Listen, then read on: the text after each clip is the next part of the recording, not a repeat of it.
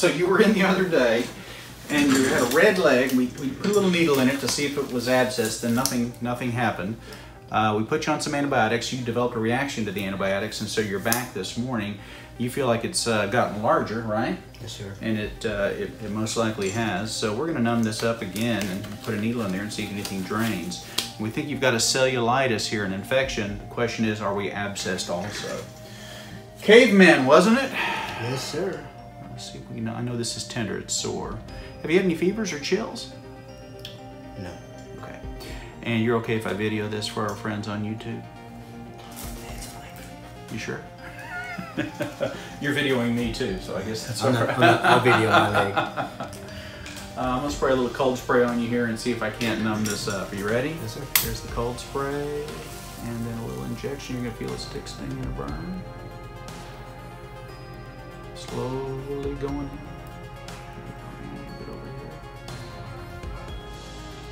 Okay. How was that? Not too bad? All right. Just on the legs, like just so you know. Oh yeah, just on the leg. All right, let's put a needle in here and see if we get any pus out this time. Take a deep breath. 1, 3. 1, 2, 3. Deep breath. Yeah, now we're getting some pus out. I'm just gonna put a little gentle squeeze on you here. How's that feeling? You're not feeling anything perfect. That's what I want. So going forward, what I'm going to need you to do is go ahead and do some warm compresses on this several times a day. That hurt a little bit? Yeah, I'm going to put a little poke in here for you. The idea is to keep this open so that it drains, okay?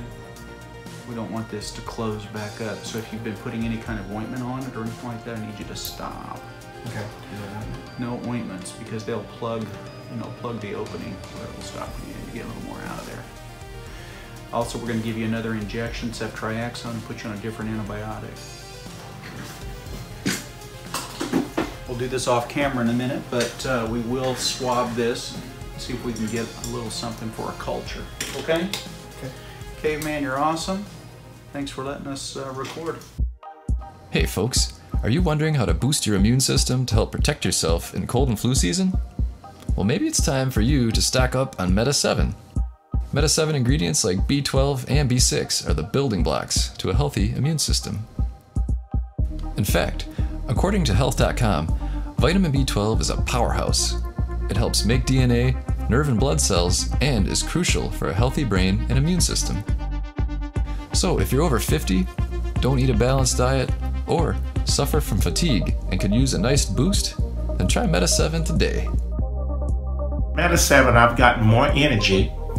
I feel good. I don't have any aches and pains like I usually have, and I notice just more energy with them. Since I spend more energy and more energetic, I sleep better, so it's been a pretty good product for me. Notice a huge, tremendous energy boost. Before I was really sluggish, I didn't want to do anything, even my work. It showed it, but now since I've been on it, my work is getting completed. Check out the Amazon links in the description below, and you can order today with Amazon Prime.